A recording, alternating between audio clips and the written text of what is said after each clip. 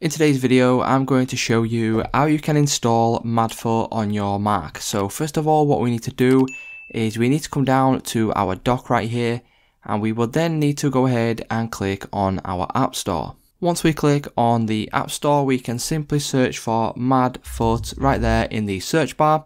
Click on enter, and then you'll be brought to this page right here. So as you can see, MadFut 23 is listed here. If we click on get, what that will do is it will bring up this install button where we can then click on install. And then once we do that, all we simply need to do is just confirm this.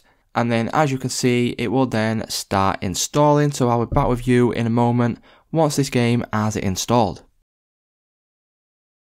As we can see now, MadFut has now been installed, so we can simply click on open to open up the game.